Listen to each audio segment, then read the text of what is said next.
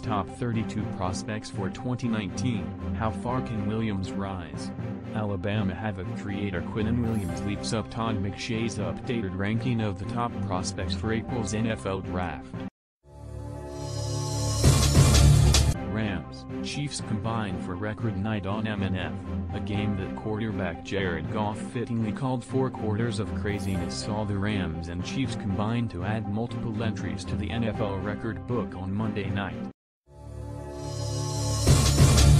Bucs again rally after early deficit, need to fix it. Milwaukee was forced to dig themselves out of a deficit after one quarter for the 8th time in 16 games this season. We have to do a better job trying to set the tone, Giannis Antetokounmpo said. Chiefs-Rams over/under deals Vegas a big loss. Las Vegas sportsbook William Hill says Monday night's historic Chiefs-Rams game was a healthy 7-figure loss for their book, with 69% of their customers betting the over.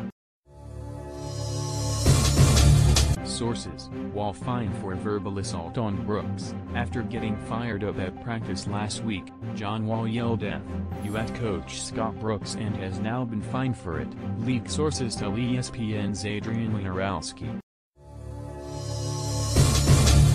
UT's Hogger reprimanded for saying OU sucks. Texas Brecken Hogger was publicly reprimanded by the Big 12 on Monday for negative comments he made about rival Oklahoma.